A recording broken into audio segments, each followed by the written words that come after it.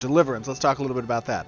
It says a held ability, which means that it's a variable charge value, yeah? Yeah, I I really like this one. I'm sure there's something out there, but I've never actually played a healer that had like a casted heal that you could release at variable points of time, and it just to me it seems like it fits heal really well because of its reactive nature. So you can like release it, you can kind of like hold it in, if your target's you're almost like playing kind of Russian roulette with your target, like you're pushing it to the last second to get the most value. Yeah, it's a really nice like tool to have to be able to like cook the heal basically. If you think the target's going to take some more damage, you get more value out of it.